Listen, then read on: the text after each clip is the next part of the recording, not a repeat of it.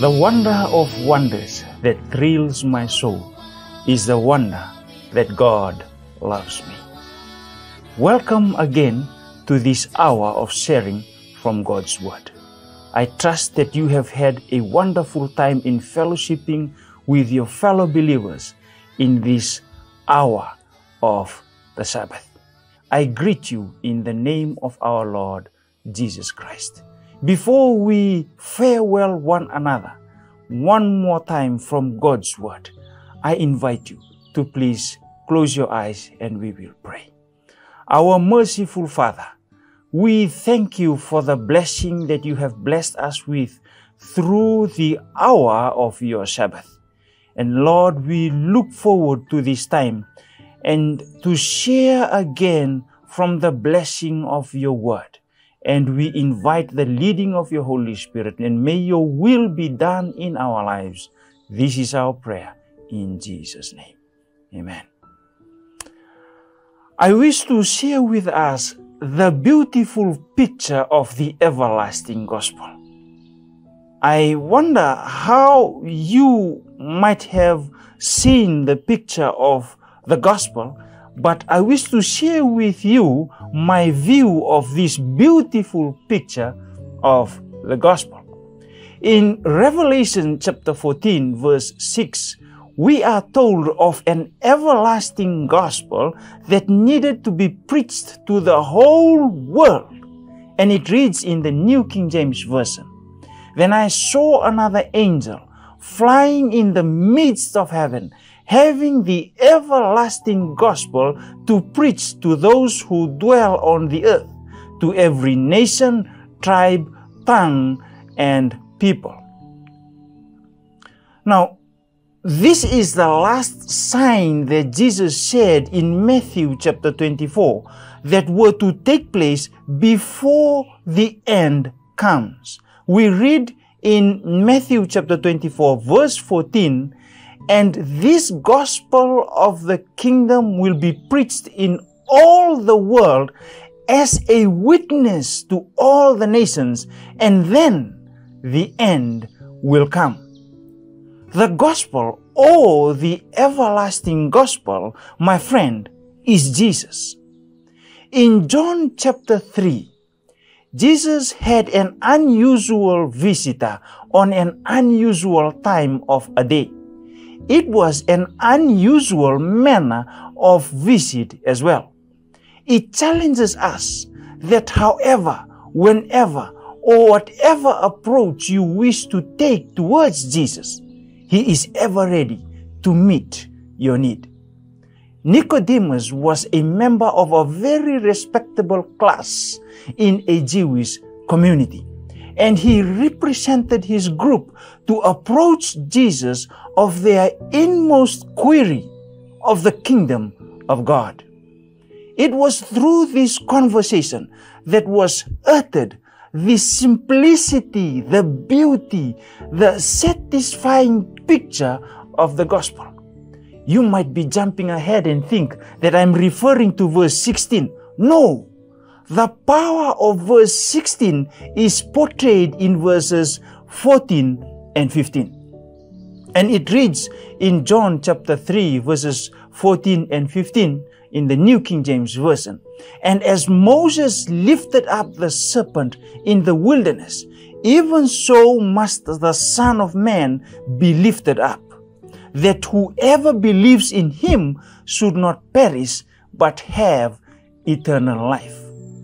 Now, my friend, what do we do when we read a verse a verse as this that is taken from Old Testament stories? What we need to do is pause and visit that story. Now, those verses that was quoted, that was stated by Jesus, were alluded to Numbers chapter 21 verses 4 through to verse 8. Mind you, Nicodemus knows the story by heart. And here, Jesus is using this opportunity to remind Nicodemus of a very important story that he should have known. Let me read from verse 4 through to verse 8 in Numbers chapter 21. Then they journeyed from Mount Hor by the way of the Red Sea to go around the land of Edom. And the soul of the people became very discouraged, and on the way, and the people spoke against God and against Moses. Why have you brought us up out of Egypt to die in the wilderness? For there is no food and no water, and our soul loathes this worthless bread. Let's just pause there for a moment. Wow, worthless bread. And the bread was to symbolize Jesus, the living bread, and the Word of God. Is that something that is happening in this world today?